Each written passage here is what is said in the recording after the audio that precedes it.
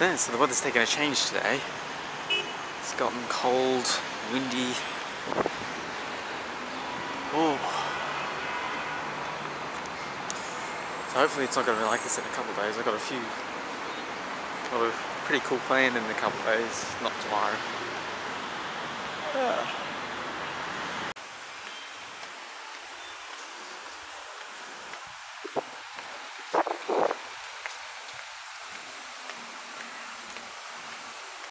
So I just realised something as I was walking up here.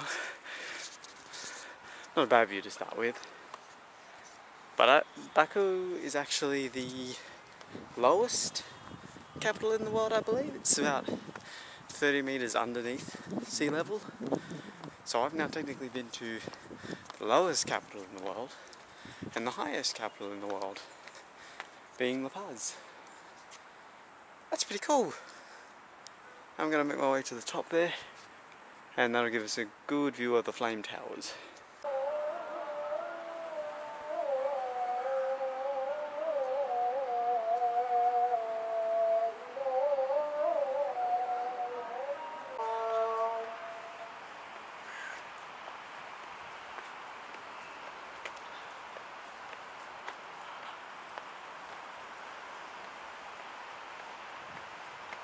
So it is an amazing fire theme when it comes to this city. Not only you've got the fire mountain, the fire temple, you even got the fire skyscrapers. Cool. Now I'd like to have a good view of the city, but unfortunately the weather's not doing so good today. There was actually a lookout point back down that way, so I might go down there, be able to climb, see how well I can, see if I can see anything.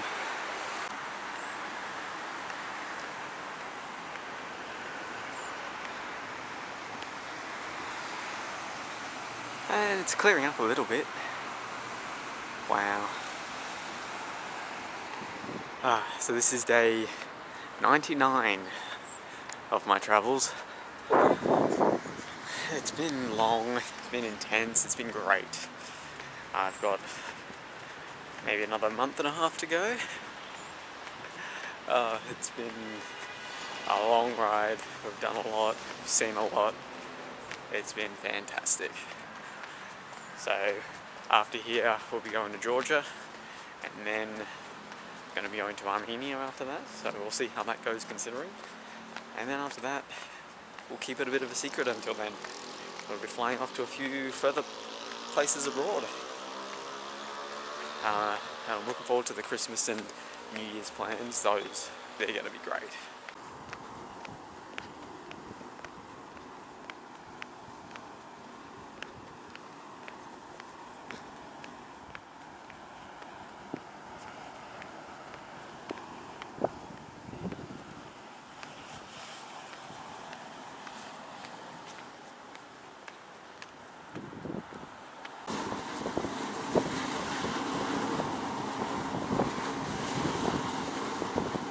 Alrighty, so it's kind of a view of Baku.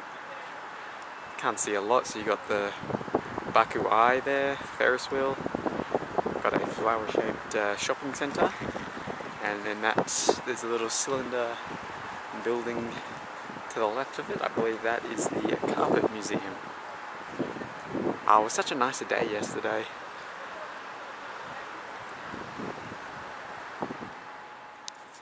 It's got a beautiful golden design, this particular mosque. And a beautiful little garden over there. Oh. Yeah, so it looks like the weather's finally cleared up nicely.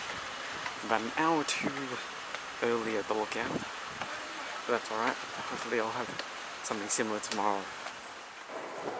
This is a very strange metro system I put myself in. It's quiet.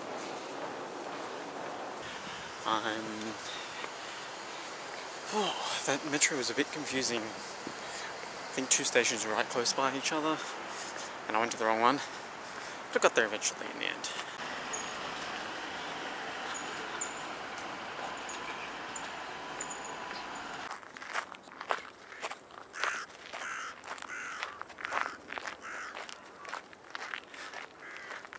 So I got off the bus a little bit early. It's bus 147 to Yanardag. Got off a little bit early, so I went to go and have a little look around here. But I feel like I should probably turn around and head back to catch the rest of the way.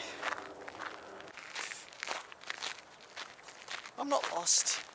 I've just seen some interesting places. I found myself here. It's not as bad as it looks.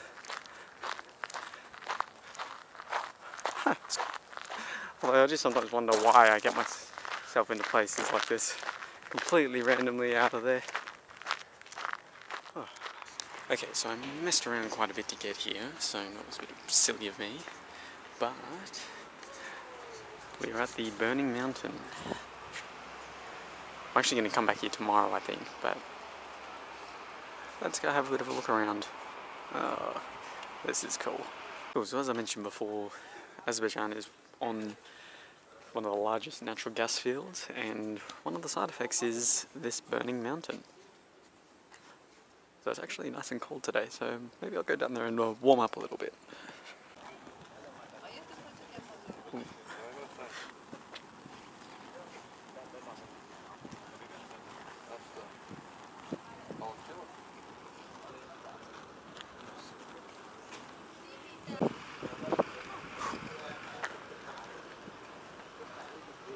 Oh, it's nice and hot. Oh god.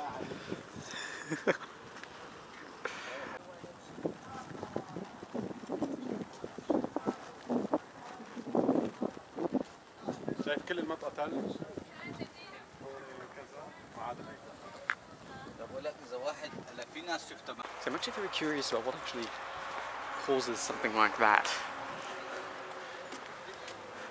That's really unique and very cool.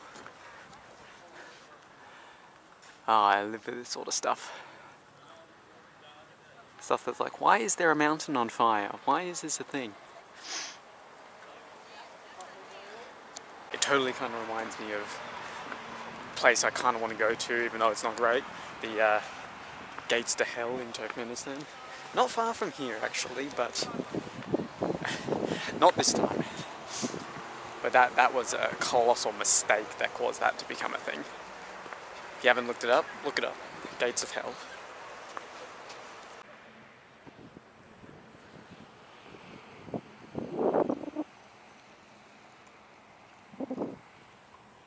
There's also many mud volcanoes around this country. If you go about 70k south of the capital, you've got about 400 of them. One of the most in the world, I believe.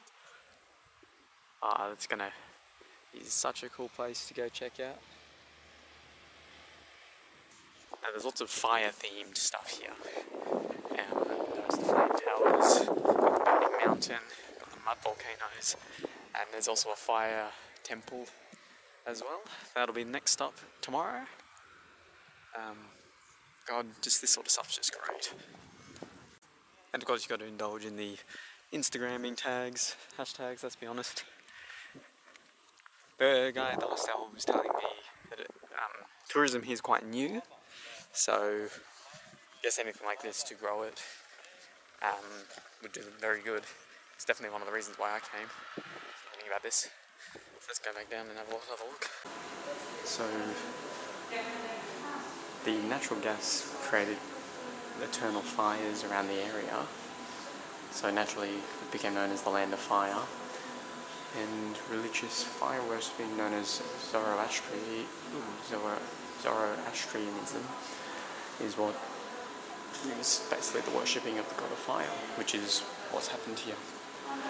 It's also remarkable that they were treated with, like, Zoroastrians were still treated with respect even after the majority of the country became Islam. So that's quite respectful and quite interesting. I am curious about the Zoroastrianism they got at that time. So I might have a look at that. The Ateshka fire temple is one I want to go to as well, hopefully tomorrow. Okay, it's just really cool learning about this Zoroastrianism being in a place called the Land of Fire. In fact,